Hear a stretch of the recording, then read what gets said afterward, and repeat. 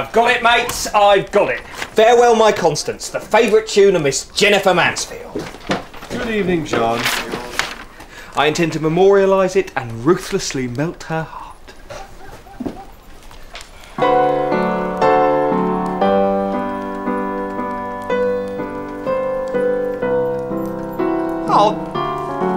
Oh no! This is...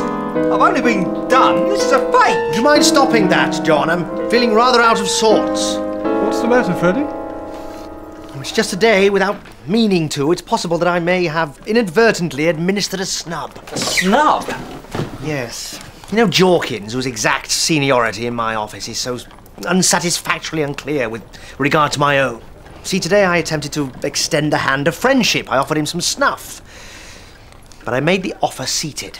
You didn't stand up. Exactly. In a moment of bonhomie, I stayed in my seat. And do you think that was a snub? How are you sitting? Thus. Yeah, it's in the snub area. Oh, what a tangled web you two weave with your amusing attempts at gentle behaviour. Oh, look, Leighton Bonner has died. By-election. By-election? Emily, bring tea! And which way will you be voting, Horatio? Vote? I won't be voting. Voting is for dunces. But Horatio, you must vote. Vote to keep the vote out of the hands of idiots like me for generations to come. Speak for yourself. But Freddie, everyone knows intelligence is proportional to income. Right, so the Duke of Northumberland, a man who believes that if he eats enough chicken, he will himself be able to fly, is 6,000 times cleverer than you or I. Things are the way they are for a reason. Next they'll be giving the vote to dogs. Or women. Emily, can you just imagine if you were able to vote? Wouldn't that be funny? Yes, it would. Yeah, just imagine, Emily, you with your woman's brain trying to decide who to vote for. All I know is if I could vote, I'll vote to keep the Jews out. Good point. Good point. Yes.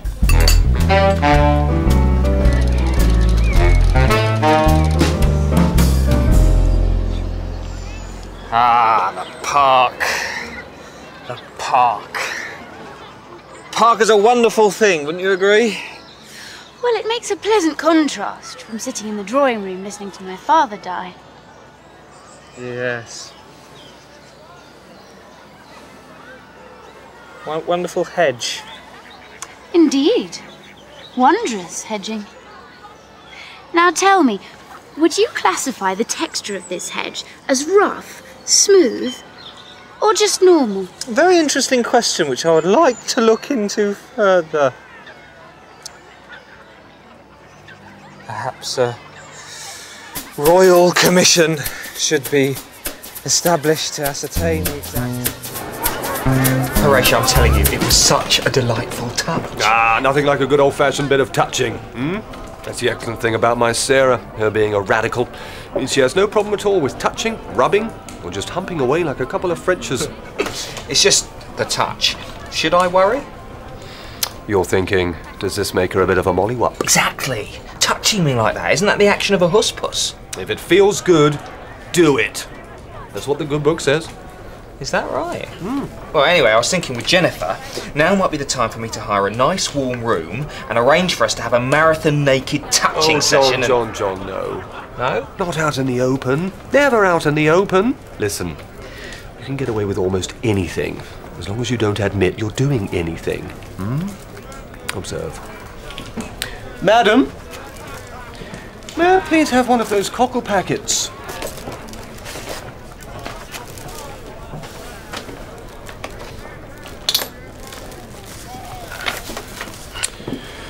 You see? Remarkable. Sarah? Hello, Horatio. Right, pleasantries done. Shall we get down to some totally uninhibited and even quite painfully liberated lovemaking? Horatio, I've been thinking. Of course you have. You do it so brilliantly. Right, where do you want me? Shall I get the old chap out? Or would you like to have a little rummage around for him a little bit? Today I don't want to have sexual intercourse, Horatio. I've been talking with my friend and... Wait, which friend? Oh, don't you worry. Now, listen, would it be fair to say that you are a man of few opinions? Opinions? Are you joking? I have opinions. My opinion is that my cream stick needs a yank. Horatio, that's not... I mean, what, for example, is your opinion on the by-election? My opinion is that next they'll be giving the vote to dogs. Or women. Are you making a joke? Now, you know how I feel about jokes, Horatio. While you tell your jokes, a fly buzzes over a child dying on a street in Manchester.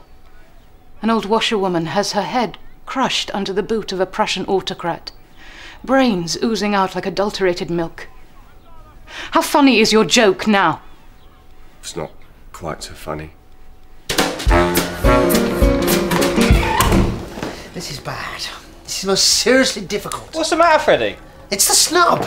Everything's falling apart on my ears. Emily, bring tea! I had a plan, you see, an idea to put right the original snub. Yeah, so? I offered Jorkins some bun. Slice of my bun. Perfect. Everyone likes a nice bit of bun. This was my thinking exactly, but he refused. He refused the bun. Well, surely this is a return snub. No, but the piece I offered was my last segment. Ah, so the refusal could itself be a kind of politeness. Precisely. His action is impossible to read. Where do I stand? What shall I do? Perhaps a letter. Find out where you stand via a letter. A note would not be unacceptable, would it, Horatio? Oh, I don't know, Freddie. What do you want me to say? While we obsess over such matters, a snub here, a snubbing there, a child on the streets of Manchester breathes its last breath. A bee buzzes and is killed by a Prussian autocrat. Do you see? I think so. I am deeply involved in the campaign against adultery with milk. I can't be expected to care about the humdrum concerns of my two greatest friends. Tea for the gentleman. Cook's off sick, so I'll try to make some stuff. What stuff? Stuff you make with the thing. Thing mixed up with the other things. You put it in the big hot Cake. cake. Anyway, come out runny, so I drank it.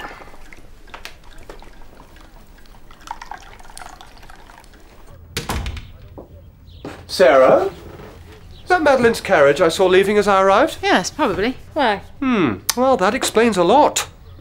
Yes, now it all fits together, like some hideous jigsaw puzzle depicting a horrible incident. Well, that sounds like a good idea. It's about time somebody pushed the medium of jigsaw much, much further. Yes. You've been talking to Madeline, and she doesn't like me. What on earth makes you think she doesn't like you? Primarily the time she spat in my face. Oh, a woman spits in your face and immediately you assume she doesn't like you.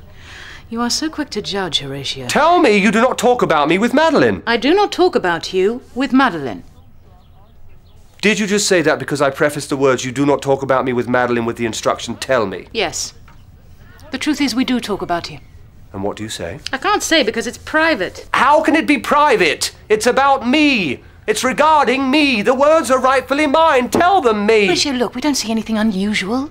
Just what people say about other people. Like what? I don't know, one might say, oh, doesn't Mr. So-and-so have a strange-shaped head? So you think I have a strange-shaped head? No, it was an example! Well, I think it's very interesting that you chose that particular example, I must say. Oh my God, it's a monstrosity! Is it too big? Or too small? Or somehow both at once?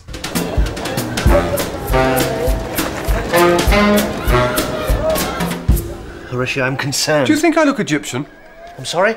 I've been measuring my head and I think I might be Egyptian. I don't think you look the least bit Egyptian. Now, listen, I need to talk to you about Jorkins. I've had no reply to my notes. 3 days and no reply. I mean, could it be part of some strange and complex uber snub?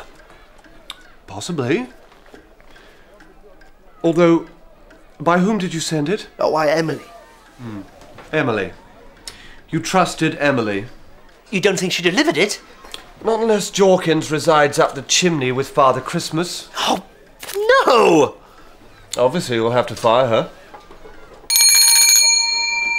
Fire Emily? But, I mean, it was probably only a slip-up. Out with the old, in with the new. She's a crapulist. Why are you so reluctant to be done with her? I'm not. Well, why don't you do it then? Go on. Fire her. Yes, I will. Certainly will. Thank you, Emily. Go on then. Do it. We'll do it. About to do it. For now, it's the time. It will happen now. Gone. Dash. Anyway. Freddie, you must fire Emily.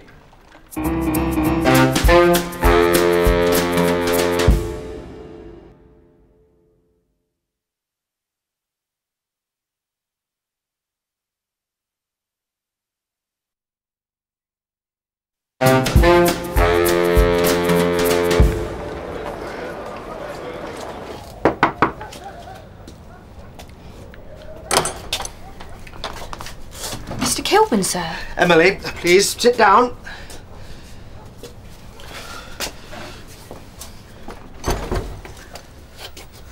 Now, listen.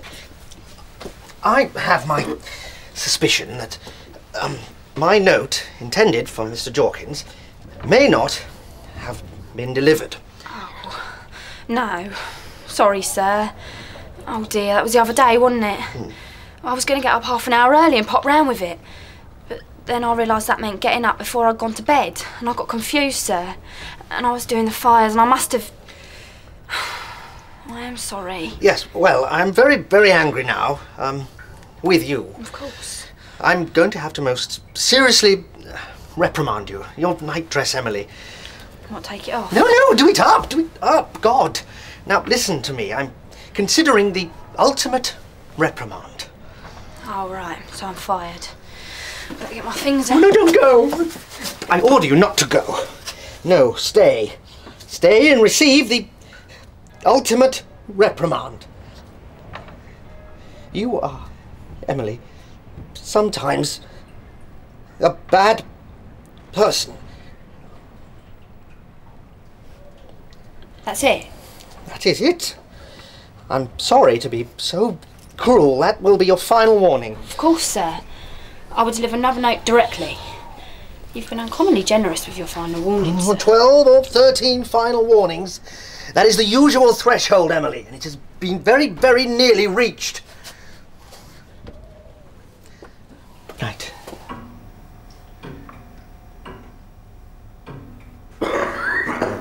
Is that your father dying? Yes, that will be my father dying. Right. I noticed that you've chosen sort of less than traditional variety of piping for your curtains.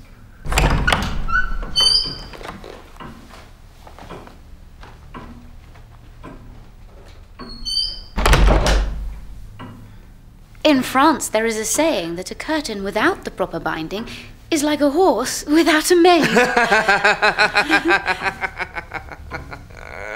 Yeah, you could argue that the curtain is the most important part of the furnishings because it's the only part visible to the man on the street. Yes, although if one furnished one's house according to the tastes of the pedestrians outside it, a very strange collection would ensue. Oh yeah. Although one must be mindful of the tastes of the common man on the street in order to more confidently reject them. Yes, quite so.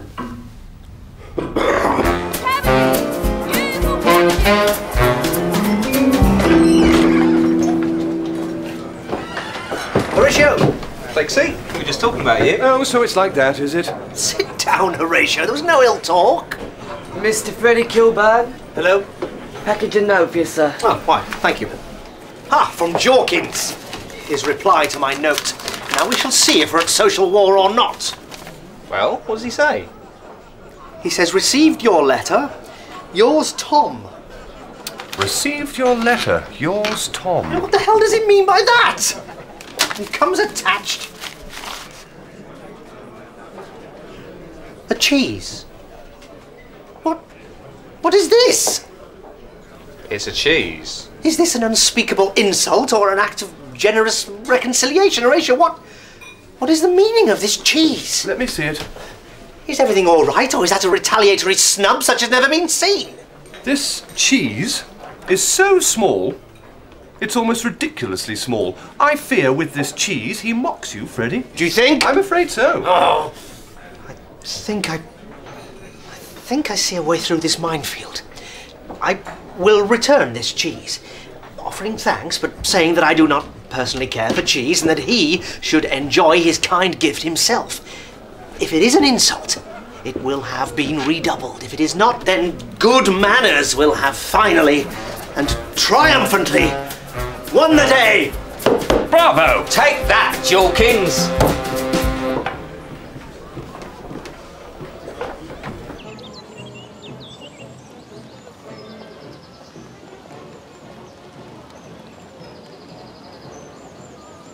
Jennifer! Hello, my dear Jennifer! Not you, another Jennifer, the other one. Jennifer!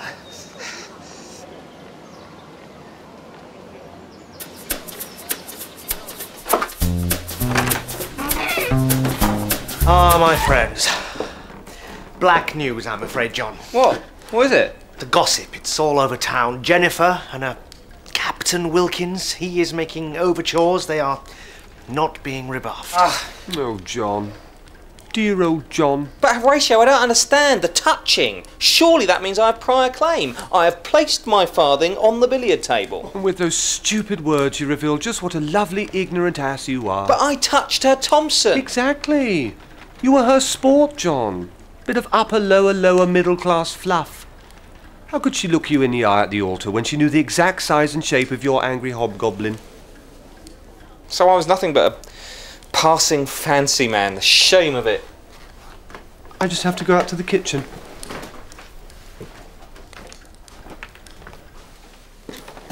Emily! I have a task for you. Is it sexual in nature? No, God, no. Can we let that incident... No, series of incidents. That series of incidents be forgotten? Very well, sir. Pleasure to be of use. It's actually how I prefer it. A bit rough, like. Emily, listen, I need you to go into the drawing room, pretend to be cleaning, and then come back out and tell me what they're saying about my head. Very good, sir.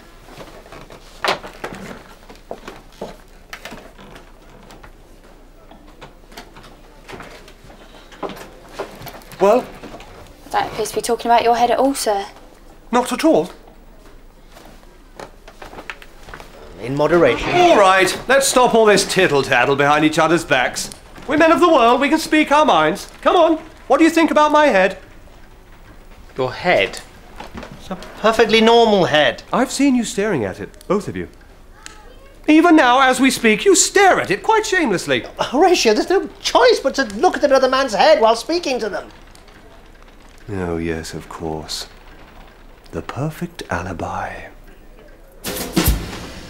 No, Horatio, for the 1000th time, Madeline and I have never, ever said a word about your head. Well, what is it you talk about, then? Horatio. Do you say that I'm too fond of sausages? No. Do you claim that I'm a beachcomber? No. Do you imply me a pig stroker or a secret horologist? No, Horatio, please, can we not leave this subject? Really, it's nothing to worry about. Sarah, please, give me something. A hint, a clue, a sniff of what it is you say of me. Horatio, look, this is ridiculous, but if you really, really desire to know, then... For example, Madeline and I have on occasion discussed that perhaps you are a little... that you too easily take on board the opinions of others rather than forming your own. What? What?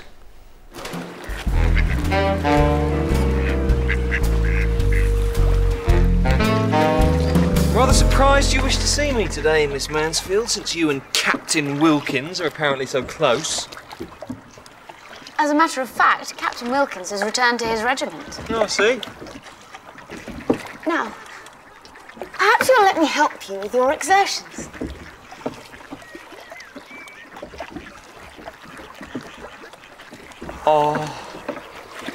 I really must object, Miss Mansfield. To what? To the... What are you objecting to? About the... Look, am I just your good time fellow while the captain is off with his regiment butchering darkies for medals? I don't know what you're talking about.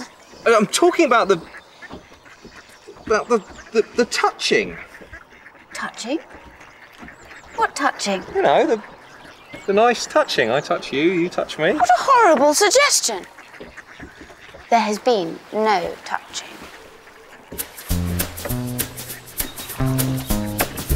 You know what, Horatio?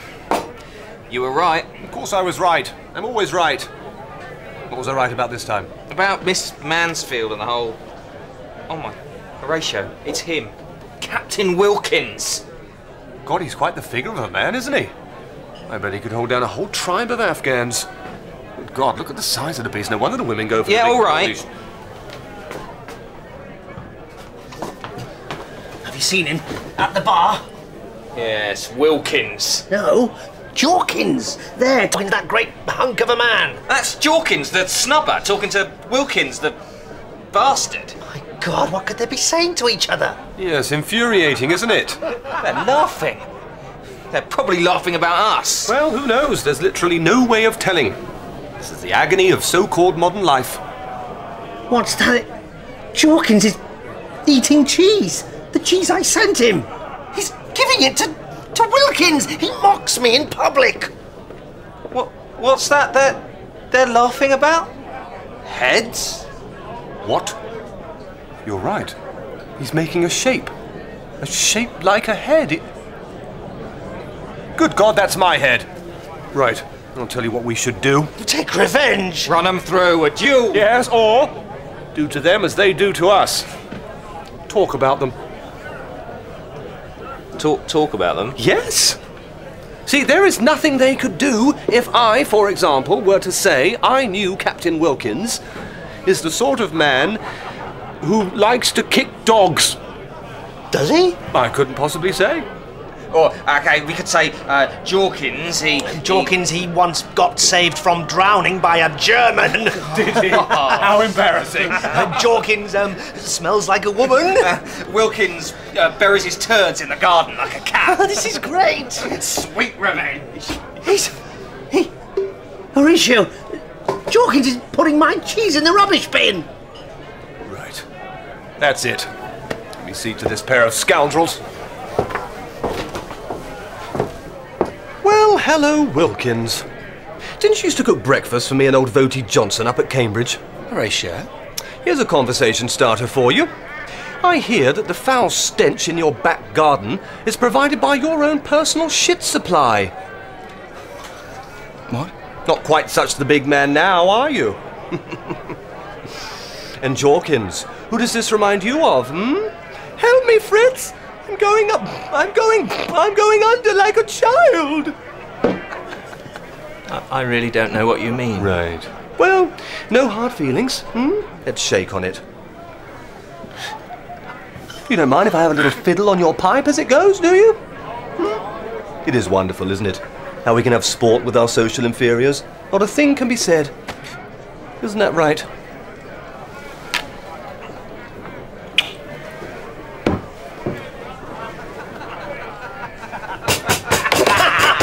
Snabbus Maximus! No, don't!